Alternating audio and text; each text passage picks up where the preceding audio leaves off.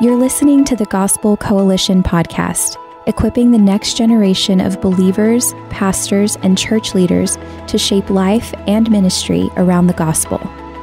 On today's episode, we bring you a breakout session led by Matthew McCullough called Remember Death, The Surprising Path to Living Hope.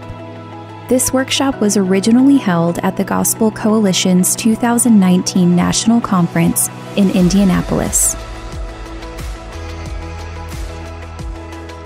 So the title of today's session is Remember Death, The Surprising Path to Living Hope, which is the title of a book that I wrote and was published, I guess it was last year now, in the fall of 2018. So what I'm going to be doing today is summarizing some of the basic ideas of that book and trying to help communicate in as concise a manner as I can why it's useful to us to pay careful, close attention to death. And then what I hope to do is leave some time for Q&A at the end, because some of you maybe have even read the book, and so you're going to be hearing stuff that's familiar to you, and I'd love to be able to make this as useful to you as possible. So my goal is to give us at least 10 or 15 minutes at the end to talk it out together. So glad you're here. Let me say a prayer and ask God to bless our time, and then we'll get into it. Father, thank you for Jesus, who lived for us, who died for us, and who rose again for us. Thank you that he lives now to intercede so that we have everything we need to make it through this valley of the shadow of death and into the glorious light that he has prepared for us. We trust it all to him, and we ask that you would use this brief time together to help us more deeply attach to his promises to us and to live in the light of them. And we pray that in Jesus' name. Amen. So not long after my book came out, back in the fall, I got a very encouraging email from somebody who'd read it and been helped by the book, who shot me an email to tell me the ways that he had benefited from it. I was so glad he did that. Maybe you're here. I don't know. Here's how he ended his email. Quote, "I must admit that I tried to recommend the book to some friends, and their immediate response was one of bewilderment that I would find such a topic to be beneficial to my spiritual walk. They said it sounded so morbid that they thought reading and thinking about death would be depressing, though I hope in coming days to convince them otherwise." If you are here, I'd love to meet you. Thanks for your super encouraging email. I'd love to know how you've been doing at convincing your friends to read it. I thought that was really interesting. And I heard from another couple of readers who said they had to be careful where they were reading the book, had to be careful about taking it on a plane, because they did that and started to get a lot of strange looks at that side of that dust jacket, as if you need to take the dust jacket off to read it in public, or maybe slide it in between the leaves of your Sky Mall magazine, or just stick to Kindle, maybe would be the safest way to read it. Several friends asked me to sign copies of the book for their parents, as they wanted to give the book as a Christmas present. A couple months after it came out, every single case, we did what you're doing right now. We laughed together, me right along with them, at the idea of a Christmas present given to Mom titled Remember Death. Love you, Mom. Merry Christmas. You gotta explain that one. So why do we react that way? What's that about? I mean, what I've just given you are a couple lighthearted examples of a phenomenon that's actually really big, that stretches over many decades and has been studied in great detail by sociologists and anthropologists, a cultural phenomenon that they refer to as a taboo. Think about what other subjects we might feel this way about. What sort of books you might be tempted to hide on a plane. A book about sex, right? I mean, if you were reading, say, the runaway bestseller by Dr. Alex Comfort, The Joy of Sex, you took that one on a plane ride, I mean, you're probably going to take that dust jacket off or hide it between the leaves of your Sky Mall magazine. You give that book to your parents for Christmas, and you'll probably have to explain yourself. Sex has been a taboo subject for a long time. By taboo, what I mean is this sort of unspoken agreement by members of a culture not to discuss or to acknowledge a certain topic in polite company, that we don't go there in polite company. And even as the taboo around sex has been dramatically lifting in the West in the past 50, even to 100 years, a similar taboo around death has taken hold almost in lockstep. And we could talk today about how it's been possible for a taboo around death to take hold. I don't think it could have taken hold the way it has, apart from remarkable changes in modern medicine and in what the advances in modern medicine have meant for average lifespans, not just in the West, in developed countries, but in developing countries all over the world. Average lifespans have skyrocketed in the last 100 years due to the success of new drugs and surgeons who are a lot better at doing their thing than what they were 100 years ago, and the kind of care that you can get at most hospitals around the world. Not only have these medical advances pushed death further back in the average lifespan, it's also true that most people now die in these medical institutions rather than dying at home. That percentage is now shrinking a little bit because of hospice care and how prominent that's become. But for a long time, for the past 40 years or so, a vast majority of people who die in medical facilities, which is to say they die in places that they don't live, that most people would never visit, that are roped off from normal life. We could talk about how it's been possible for a taboo to settle in other words, and talk about medicine. We could talk about why we would want a taboo placed over honest, straightforward talk about death. Among other reasons, we could talk about the fact that it puts a tremendous damper on our fun to talk about death in normal life. Our culture is a culture that prioritizes the sorts of pleasure you can get from our massive investment in entertainment and in leisure and in consumer goods and getting more and more of them.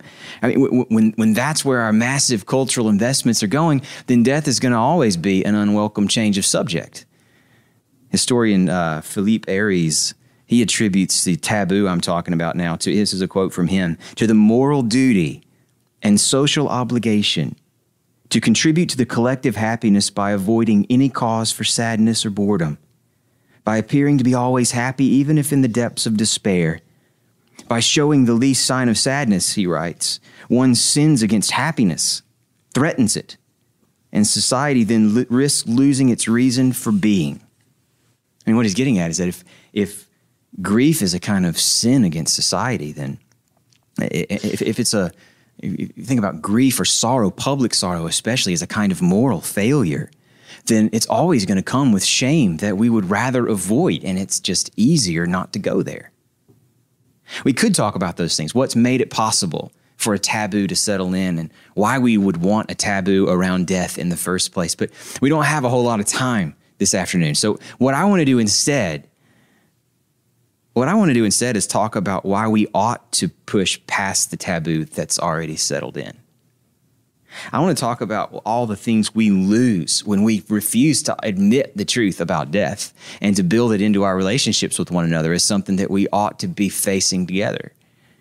And let me reframe it just a little bit. I want to talk for a few minutes here about what we gain when we push past the taboo. When we talk about death with honesty and a straightforward, direct sort of candor. In other words, what I want to talk about is the benefit of what I call, borrowing it from another, what I call death awareness.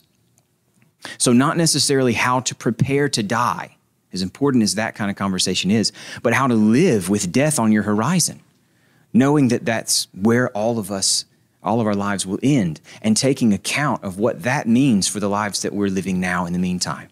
I want to talk about the benefits, what we gain from death awareness, what makes it worthwhile and even essential to push past the taboo and to embrace together the wisdom that comes from learning to number our days. I'm just going to give you two things that we gain when we push past the taboo that we otherwise might live with for most of our lives. First of all, death awareness weakens our attachment to false hopes.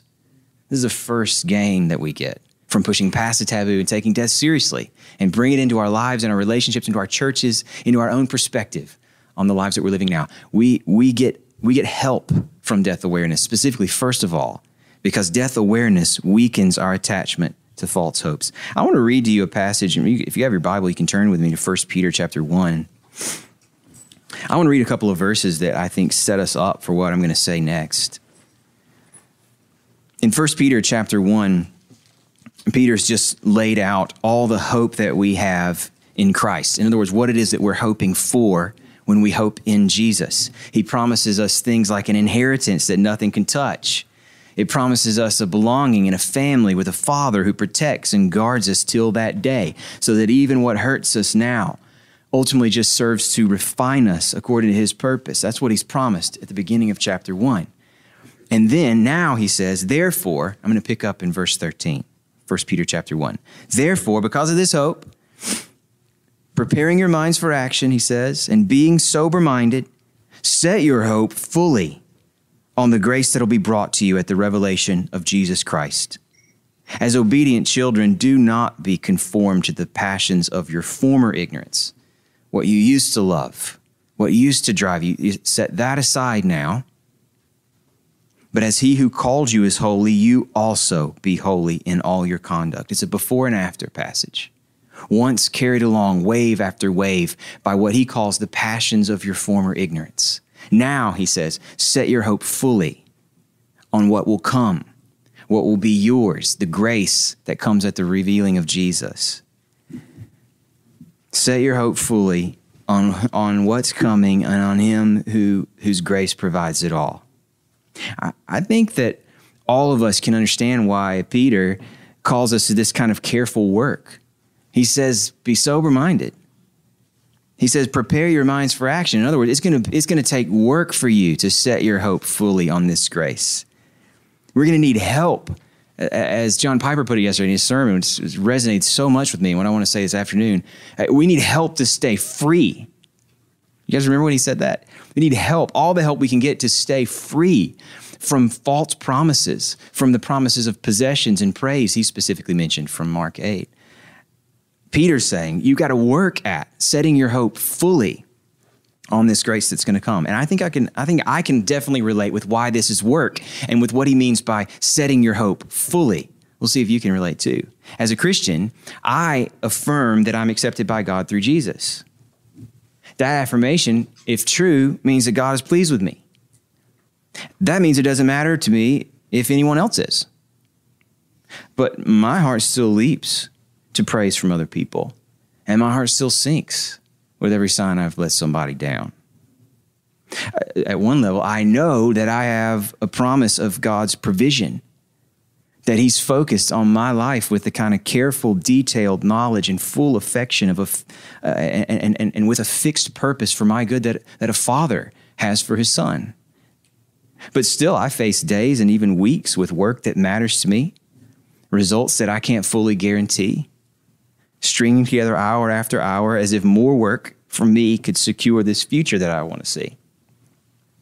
My point is that if we look at how we spend our resources, if we look at how we spend our time and our money and our relationships and our affections, if we look beyond just where we're spending our resources to what makes us happy, to what makes us sad and confident and discouraged, this side of heaven, here's what we're going to see. We're going to see a lot of things that matter to us that have nothing to do with what we've been promised in Christ. Things that move the needle on our heart's affections, things that occupy our mind's attention that have nothing to do with the grace that will be brought to us at the revelation of Jesus.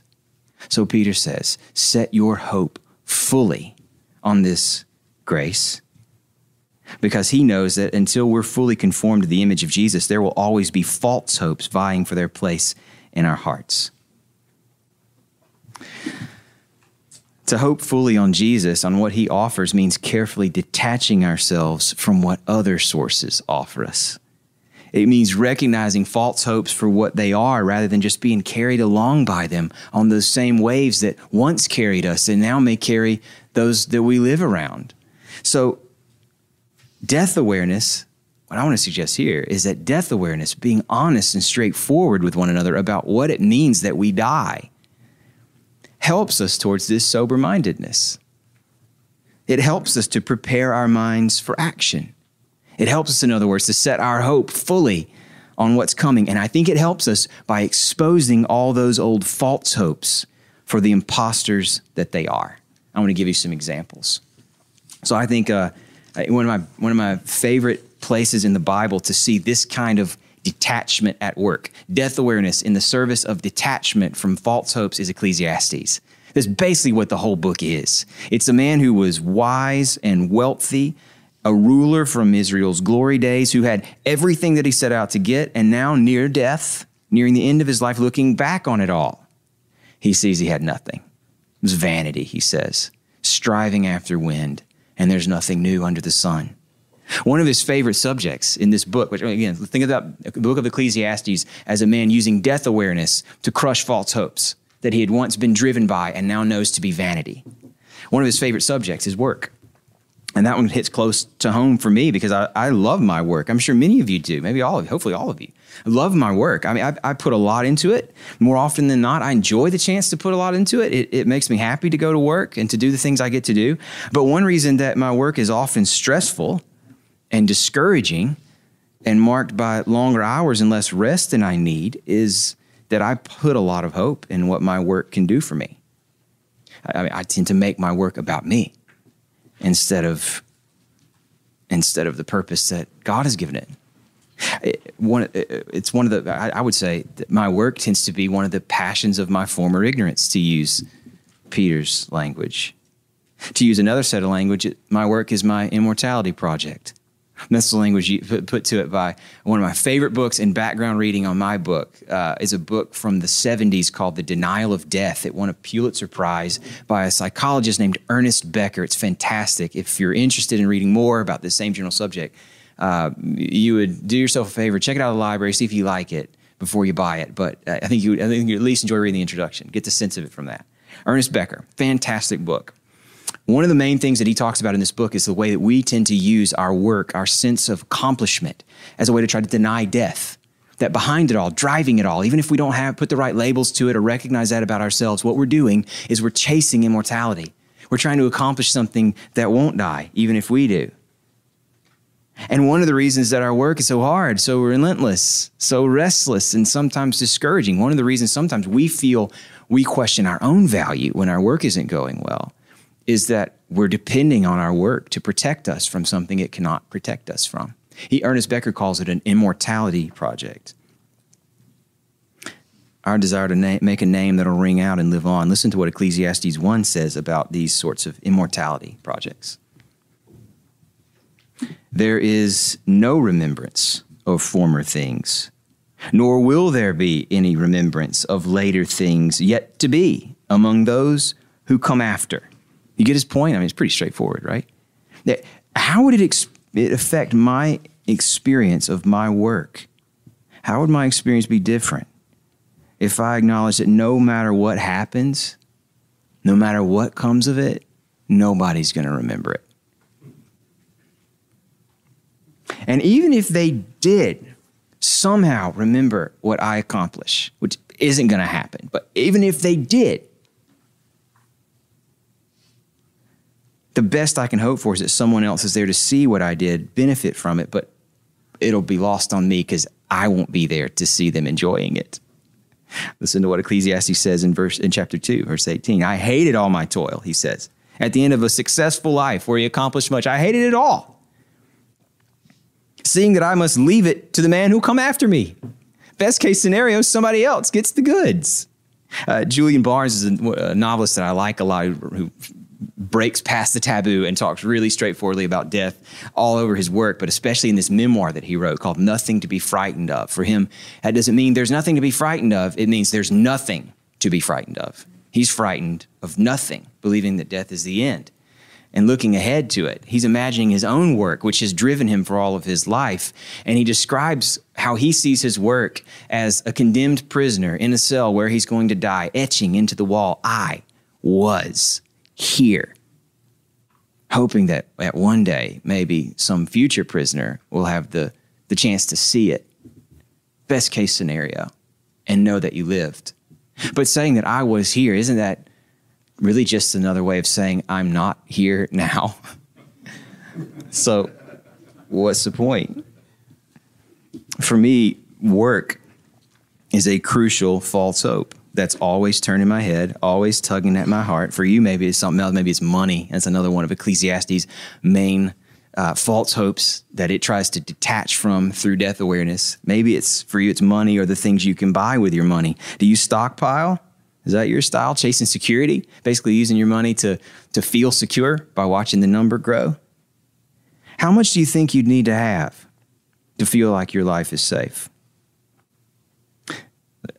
The preacher in Ecclesiastes would say that number, whatever it is, isn't going to be enough. As soon as you get it, you'll realize what he did. Ecclesiastes 5:15, quote, "As he came from his mother's womb, he shall go again, naked as he came, and shall take nothing for his toil that he may carry away in his hand." Translation, no matter how much you own, you have nothing. Maybe for you it's less the having of money than the buying of things with money. There's a jolt of happiness, I know, I feel it, that can come from something new. But think about what death means for our stuff. At best case scenario, if you're buying stuff that'll stand the test of time, which may not, but even if you were, best case scenario, when you're padding to the stuff that you own in your home, at best, you're staging a great estate sale, setting somebody else up for great stuff at bargain prices. That's best case scenario, is that it survives the moths who would otherwise eat it. You could basically provide moth food if you want, or you could stage an estate sale. I sometimes go to these estate sales in our city, especially when there's going to be a lot of books there. Every now and then there is. And I do enjoy them because it's a great chance to get bargain prices on books, but I cannot go to them anymore without thinking about the weirdness of what's happening here.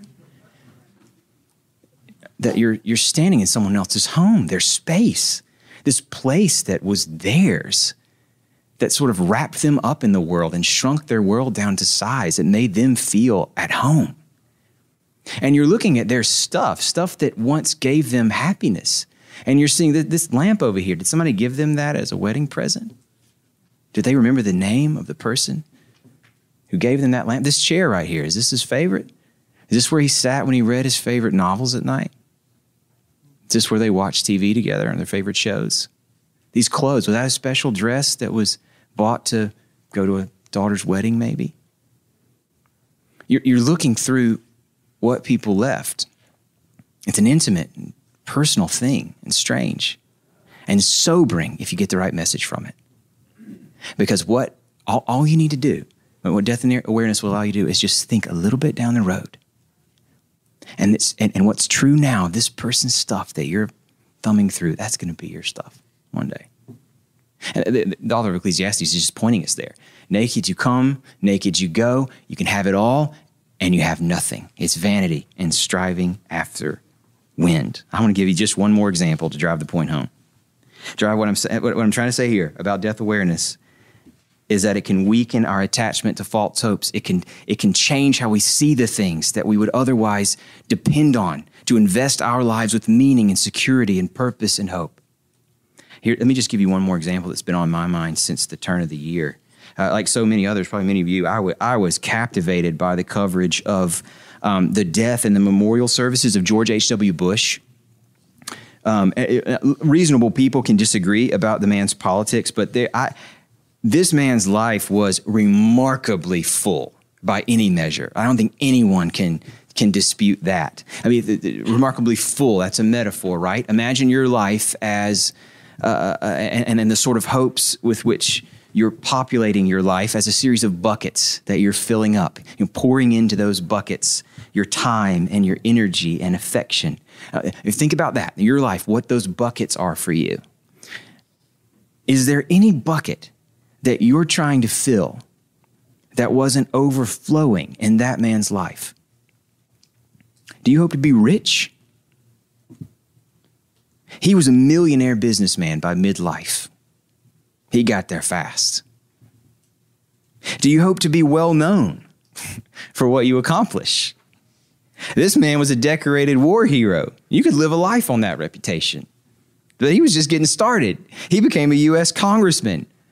Many people live long, full, decorated lives as U.S. congressmen, but he went on to become vice president. And after serving as vice president, he became the 41st president of the United States. Do you hope for a stable and thriving family life? This man's marriage lasted more than 7 decades. Can you imagine that? 7 decades of marriage to his wife.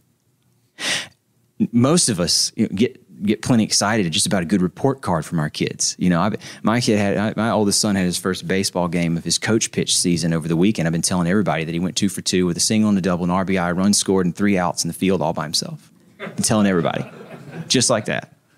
Most of us get excited about the idea of a successful first game in coach pitch. This man didn't just serve as president, he raised a president and a governor and other kids who probably did who knows what all else that he would have been happy to tell us about. It's difficult. I mean, you guys get the point, right? It's difficult to imagine a hope for life under the sun that we might have that he didn't actually have overflowing in his own life. And friends, for that reason, we would do well to pay careful attention to what time did to him, and to know that time will not be kinder to you or to me. Did you see the images of him being wheeled to his wife's funeral soon before he died? His spirit strong, his mind sharp, but what time had done to his strong body. Time will not be kinder to us. What will we have left when time has emptied the buckets that we work so hard to fill? That's the question that Ecclesiastes puts before us. And hopefully you can see what I mean when I say death awareness, being serious about this, talking about it like we're doing right now, has an incredible power to detach our hearts from false hopes that won't stand that test of time. Death has an unmatched ability to expose the flimsiness of the things that we believe give substance to our lives. Let me give you another image. This one's from a writer named Albert Camus, French philosopher and novelist. Wrote a lot about death, very straightforwardly. In one essay about death, he talks about the things in our lives as the set pieces on a stage in a play. From a distance, they look solid, load-bearing even. It looks like a real tree, one with deep roots, planted, growing strong. Looks like a serious brick wall over there. It looks like something you could lean on, and it would hold you up. But from the perspective of death, Camus argues, what death shows us about these things, any substance that they have is just an illusion. It's an appearance of strength that only stands so long as it's propped up. And death is that push of a finger, that gust of wind that topples them over. Boom, boom, boom, one by one by one. Death awareness weakens our attachment. It says to us, don't lean on that wall. It's not real. You can't climb that tree. It won't hold you. So stay back. Set your hope fully instead. Not on those passions of your former ignorance that carried you along like a wave with everyone else, but set your hope fully on a grace that will be revealed at the coming of Jesus Christ. And that's what I want to do here with the few minutes that we've got left. I want to show you number 2. The first thing is death awareness weakens our attachment to false hopes. That's what we gain when we push past the taboo and take death seriously. Death awareness also, though, strengthens our attachment to Jesus. So we started with that with an implied question from that helpful email that the readers sent in. How could a book about death possibly be encouraging to our faith? And I realize that so far, I've just been focused on bad news. Probably ruined your day by this point, huh? I get it. So we're not going to stop there, but I want you to think about what we've done so far as a kind of clearing of the ground. Jesus talks about this in the parable of the sower, that the seed of the gospel needs to find good soil in order to grow strong and tall, in order to thrive. But sometimes it gets choked out by weeds, the cares of this world that starve it of its life, or it lands on rocks where it can't put down roots and grow. Think about death awareness in detaching us from false hopes as clearing the ground, pulling those weeds up, moving those rocks out of the way. Now I want you to think about death awareness as the fertilizer through which those seeds, once planted, can grow strong and true. Augustine, in one of his sermons, talks about grief like this, including the grief that comes from taking death seriously. Grief, he draws a connection between sorrow or grief and dung. So, like dung, sorrow and grief can defile what they touch. Like dung, though, in the right context, In the wrong context, they can defile what they touch. In the right context, they can provide the nourishment, the fertilizer that's essential for growth. I love the way the Heidelberg Catechism begins. The first question, what is your only comfort, it asks, in life and in death? I love that question because of the assumption that's underneath the question. Any comfort in life must also provide comfort in death. If what you're turning to for comfort has nothing to say to you on your deathbed, it has nothing to say to you now. It's just an illusion. If the object of our hope can't stand up to death, it can't offer true hope in life either.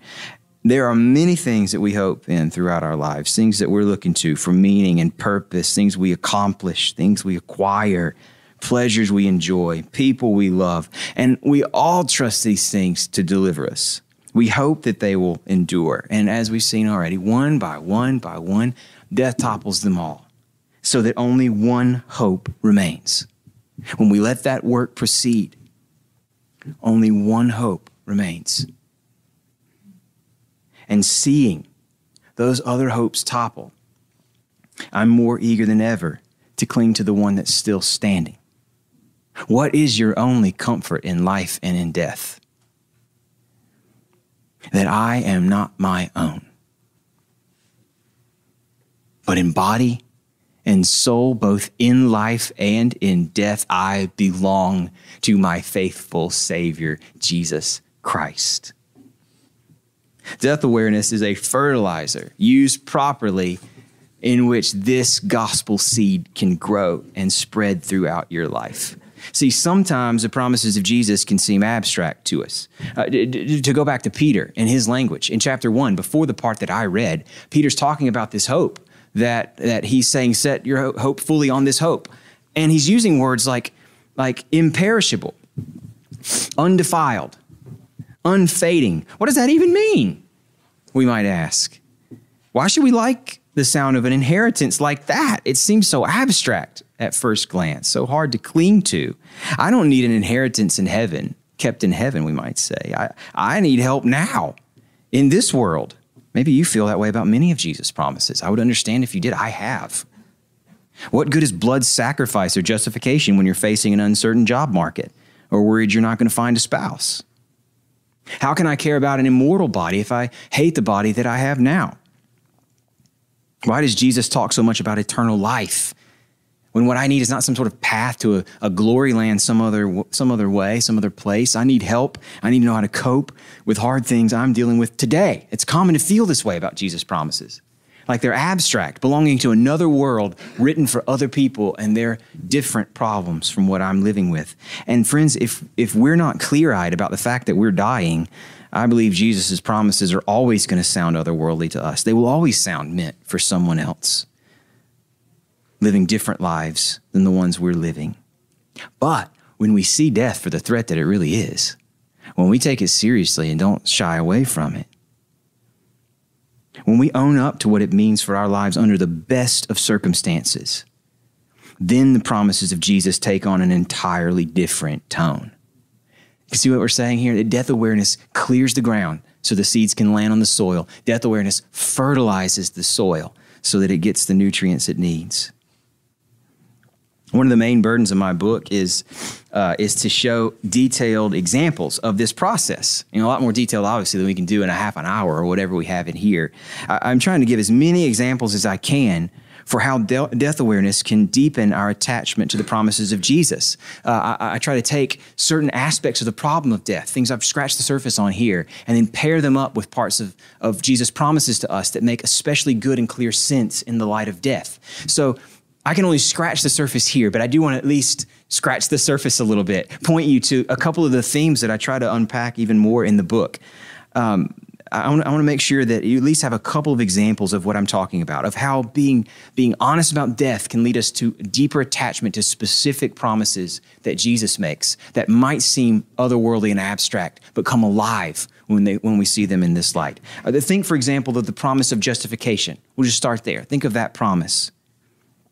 How can death awareness strengthen my attachment to the promise of justification? This is one of Paul's main themes. It's all over the New Testament, central to how the gospel works. In Christ, by grace, through faith, God looks on us and he sees Jesus' life and Jesus' death and Jesus' resurrection. Those become our track record before him through faith. Sometimes the way we talk about it can come off as a kind of cold legal formula. And of course, the legal part is huge. It matters. There is a transaction that happens that's core to our hope. We are not guilty under God, pardoned under God. Our debt is paid. All those things are important, but justification goes much further than that. It doesn't just mean that what was true of me has been taken away. It's also God's crediting to me of a perfect righteousness that Jesus deserves. And what it means when God credits to me the perfect righteousness that Jesus deserves is that when he looks on me, I make him happy. When he sees me as one who is worthy, who is affirmed, who is exactly as I was meant to be, not because of me, but because of Jesus. Think about how the reality of death prepares our hearts for that truth. Death shows me that I am on my own utterly dispensable in the world. My existence here is inexplicable and temporary on my own. I had nothing to do with it and I can't protect it. And in 100 years, my own descendants won't know who I was, probably.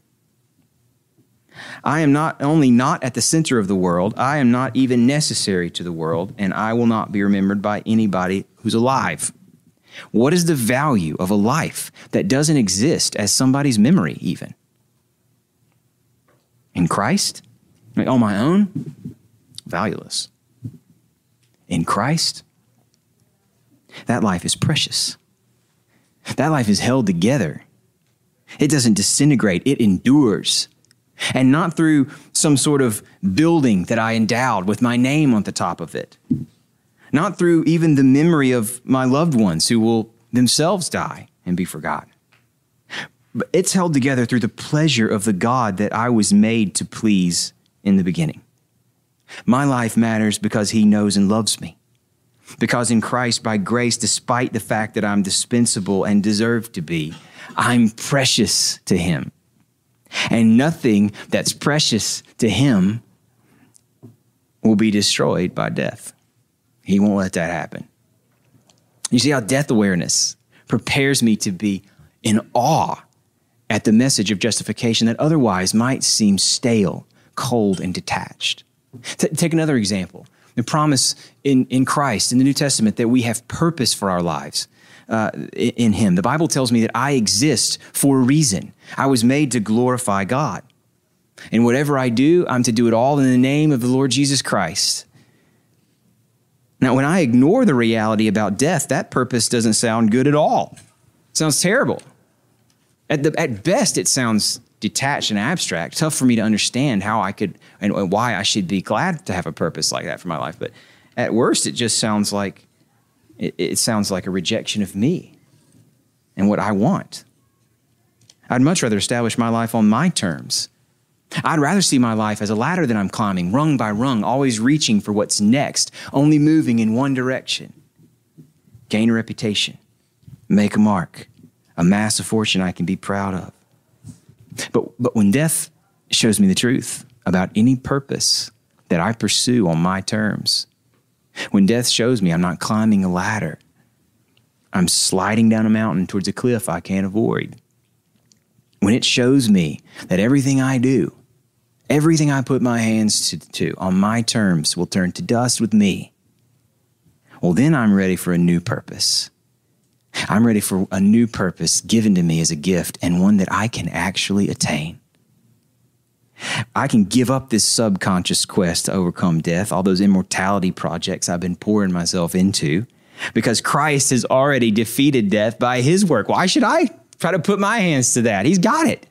And if he's defeated death by his work, I don't have to defeat death by my work. I'm turned loose. I'm set free to do what I was always meant to do. Glorify God and enjoy him forever. Therefore, my beloved brothers, 1 Corinthians 15, be steadfast and immovable, always abounding in the work of the Lord, knowing that in the Lord, in the name of a resurrected Savior who's just the first fruits of what's to come, your work is not in vain. Finally, let me give you one more. Eternal life. There's one that's all over the New Testament, especially in John. You know, the kingdom of God doesn't come up much in John. Eternal life is almost a stand-in for that concept in John. John wants to emphasize this life that Jesus has come to give. At first blush, when so much of my life is still out in front of me, you know, when my loved ones are still close at hand and my future still seems really full of promise, the notion of an eternal life sounds like something that's, I don't know, come up with as some sort of consolation prize for people who are losing at life while I've still got a chance to win. But when I realize what death means even for me, when I realize that even if my life now plays out precisely as I hope it will in my wildest dreams, even if I get everything I think I want now, time is going to strip away everything I love. When I realize that and accept it, well, then I can see how eternal life is what I've needed all along, even when I didn't know to call it that. In fact, so far from a distraction from the goodness and beauty of this world is sometimes written off that way. Stop talking about eternal life. Look at what's around you. Enjoy your life now. So far from a distraction from the goodness and beauty of life now in this world, I believe eternal life turns out to be the only way. Claiming that promise turns out to be the only way you can open your heart to temporary pleasures now that you know will only break it when you lose them, as you certainly will. It's knowing that whatever we enjoy now comes to us from the hand of the God who has prepared a feast. It's an appetizer for a banquet. We're going there. We're just getting our appetites wet here. It's only knowing that allows me to open my heart and not close it to what I know is just going to leave me sad, broken, longing when I've lost it. I know there's so much more we could say. For now, because I want us to have some time for questions, I want to sum up and return to the question that we began with. How could focusing on death actually encourage us in our faith? It's a fair question, not an easy one to answer. I want to try to sum up the answer I've given with an analogy. I'm borrowing this from somebody else, used it in a different context in a sermon I heard once. I'm going to tweak it a little bit. I think this may help you. This will put an image overall on the points that I've been trying to make here this afternoon. If you live down in Boca Raton, maybe let's just say Key West, way down in Florida, down in Paradise, and a central heat salesman comes to your door peddling his wares, he's going to have his work cut out for him, convincing you why you need what he's come to offer you, right? You aren't experiencing the problem that he came to solve. Your life is insulated from it. You're going to struggle to see the beauty and the power of central heat because you can't see the context in which it makes sense. If you live in Buffalo, that's a different story. Maybe even here in Indianapolis. I mean, it was cold. I'm from Nashville. And we got up here and see snow on the ground when we roll into town on Monday. If you live up here, it's another story. So take the promises of Jesus, the reality of death, the shadow of it. Well, that's a major portion of the backdrop for which his work makes sense. It's how he pitches himself. It makes his promises like eternal life, relevant and essential. But in many ways, because of the taboo and all the factors that allow us to live with it, we are living now insulated from the reality he came to resolve for us. We're living in a way that's unprecedented in human history, like folks in Boca Raton, insulated from the harsh winters of Buffalo, New York. But friends, that insulation that we live with, it's an illusion. It's a bubble world. That bubble gets burst for everyone. Meanwhile, as long as we live inside that insulated world, Jesus' promises seem like they're built for some other world, some other market, somebody else's felt needs. But if we're willing to step outside into the cold, if we're willing to face the truth about death, to feel it for what it is, then we start to realize why we need what he offers us. That cold drives us back into the heat. That means that the more we recognize death, the colder that climate grows around us. then just like a good heat system, the hotter our furnace is going to burn. It rises to meet the challenge. The colder it is outside, the hotter he burns. And along the way, the more you realize why having this person in your life is such radically good news. The hotter it burns, the more you're experiencing the power and the life-giving relevance of Jesus. Friends, we have no reason to hide from the truth so long as we go there with Jesus. And we have every reason to push past the taboo, because every time we experience the sting of death, we are experiencing the relevance of his victory. And who wouldn't want to experience that? Now, we got about, I think, 10 minutes before this session needs to be over. So I'd love to take any questions that you guys have, if there's things you want to talk more about. Yes, back here. How did you first start thinking about remembering? Yeah, so the question is, how did you first start thinking about this subject, and how did it affect you? It's a great question. It's not an easy one to answer because I don't have the kind of experience that a lot of times inspires books on death. In some ways, my life has been a charmed avoidance so far of traumatic, unexpected illness, either in my own life or in the life of the people who are closest to me. It speaks to the kind of book about death that I wanted to write, actually. So I think that a lot of the awareness that I've developed came from several sources. I grew up in a rural town, and the father for a pastor who would take me with him to visit shut-ins. We had a lot of funerals in that church growing up, so I saw death as a normal part of life there. I studied history professionally before entering ministry, and in history, you come to love people who are dead. You come to see their world. They're not just like subjects that you're studying from a distance. You come to love them and empathize with them and understand what life was like for them. You see yourself in them, and they're all dead, all of them, the ones that I was studying. So that struck me. There were persons in history that I was studying, especially the Puritans, who modeled taking death seriously as a big part of their piety, was to think on it and to think on Jesus through it. And then I think that for whatever reason, I just have a really nostalgic bent to me.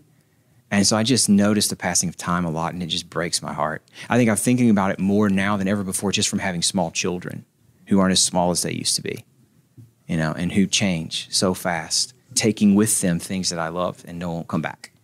So it's coming from all sorts of different sources. But what I wanted to write about is death awareness that doesn't come only from a traumatic wake-up moment, but that comes from the kind of sober awareness of what's true for everyone. I mean, the Bible celebrates death awareness as wisdom. It's just paying attention to what's true. So I think that the lack of traumatic experience in my own life helps set up the kind of perspective I'm hoping to communicate through the book. Yes? Yeah. That's a great question. The question is, now knowing that there's a taboo around this subject that makes it feel a whole lot like sex, and bringing it up in polite company feels like bringing up porn in polite company, how do we de-pornographize death is the way you put it. I like that. I think it depends on what context we're in. Yeah, and we want to be gentle and charitable. And so you need to know who you're talking to before you bring it up and where they're coming from, if at all possible. But I think that at the very least, we got to start in the church. And one of the things that led me to a lot of the insights that I try to communicate in the book is just preaching weekly to my people. We preach through the Bible, verse by verse by verse. And it didn't take very long doing that to recognize how often death comes up. It's everywhere. The Bible takes it so seriously. So I think it starts in the church, having conversations with people who are claiming hope in Christ, bringing up passages like 1 Peter saying, look, we're supposed to work, being sober-minded, to set our hope fully on what's coming. How can we do that? Maybe paying attention to death is a way we can do that. The church should provide that sort of context because we have the promises of Christ as a shared hope and orientation point for that conversation. I do think it's useful for evangelism to talk to people who aren't Christians about the fact of death that they can't escape, and to use that as a bridge to Christ, because it's where I think it's this place where our best arguments for the historicity of Jesus and his work converge with the existential experience that people can't escape forever. They converge here at death and resurrection. So I think it is useful to push the envelope in conversations with your non-Christian friends, but I'll say it's more difficult, and I wouldn't be so pushy about it. I think Christians shouldn't have an excuse not to talk about this, but I tried to bring it up at a kind of dinner party with an unbelieving person who were talking about purpose, end of life, retirement, things like that. And I sort of dropped some of these truth bombs on him at probably what was probably the wrong time and got not so gently shut down. So I think you got to be wise, right? More wiser than I was in that moment. And I think it's hard to do, but I think we can do it together in the church at the least. We can start there and just keep bringing it up. Yeah, and then we go. Yeah, so the question is, yes, we're talking about the avoidance of death in Western culture. We'll just say American culture is what I know best. But we're also seeing it in clothing. People wear stuff with skulls and crossbones on it. And then you've got movies like even children's movie, Coco, the Disney movie. So there's a couple things I'll say about this. One, the article that this brother mentioned earlier called The Pornography of Death from a sociologist a while back. I think it was back in the 40s. The main insight of that article was that when you shut down death as a subject for polite conversation, it doesn't go away because it's a basic human experience and we are interested in it any more than sex went away. What happens is pornography. So if pornography as relates to sex is what we're all thinking about with that word, a pornographized version of death would be zombie movies. Right? Would be it still bubbles up, but then it's the clothing that is meant to be eye-catching and shocking, like pornography is shocking and otherworldly, not realistic. So death becomes skewed when there's a taboo on there. It doesn't go away as a focus for interest and even popular culture. It just real deaths, the deaths that people are actually dying, are not being talked about. And what happens there is that death becomes even more detached from us. It seems exotic. Like porn. It's something that's going on for someone else and not me. I may see it happening out there, but it's not about me. That's one thing. And I think that the Coco example, I'd put Lion King in here with this and the whole circle of life idea, is actually more of a sentiment. I think of it as more of a sentimentalization of death. It's trying to soften the blow by the promise that it's really just serving future life, or that you'll be remembered and held by those who remember you. That's the point of Coco. And it's beautiful, and I think we should try to remember those who have departed. I do. But it's vastly underselling the nature of the problem. And I think it serves the taboo in that way. Oh, a great question. I'm trying to think of a good example to give you on the fly, and I may not be able to do it. So the question is, some specific case where someone tried to use a death awareness approach to an evangelistic conversation, and how did it go? I don't have one of those off the top of my mind that I can give you in the time that we have. I know that I use it evangelistically all the time, especially in my preaching. So a lot of my evangelistic points and applications in sermons try to draw people straight to the truth about themselves. In preaching, you get a bully pulpit. You got a captive audience and a bully pulpit. You can say what you want, and there's a little bit of maybe a clearer path to bringing something like this up. I know the case that I mentioned earlier, where I was talking to an unbeliever who was talking to me about his own coming retirement and his desire for purpose, and I was asking him questions about where was he going to get that purpose, and genuine interest in the things he was turning to. And then he asked me about where I find a sense of purpose. And I saw that as my opportunity to talk about how my only hope is that Jesus will be for me when I die, because I don't think there's anything I can try to put my hands to in this life that's going to stand the test of time. Didn't work so well, but I mean, sometimes it doesn't, right? You just try to take the opportunities you have. I saw a bunch of hands back here, but I don't know who was first. Yeah, so the question is about any connection between the taboo on talking about death in an open and straightforward way and the rise in physician-assisted suicide. And I don't have any data to back any of this up. I'm sure there are sociologists who will study that connection at some point. I hope they will. But I do think that a lack of ongoing, lifelong awareness that you are part of a continuum you didn't choose to be part of and can't escape on your own, like that you can't avoid escaping, that you had a birth that you didn't have a hand in, and you will have a death that you can't control. Like, understanding that is just a part of the normal span of life, that going away by the departure of death from normal conversation has made a space for us to think about ourselves as in complete control of our existence, as if our life is our own, so our death may as well be our own. But either way, I'm the captain. And I think that's what I'll say for that. I think it needs more time and more research to understand it well. Yeah, so the question is, for folks like your friends who have seen combat deaths up close in serving the military, become desensitized to it so that it's almost a joking matter, How do you reawaken the right sensitivities? I think that's a difficult problem, brother.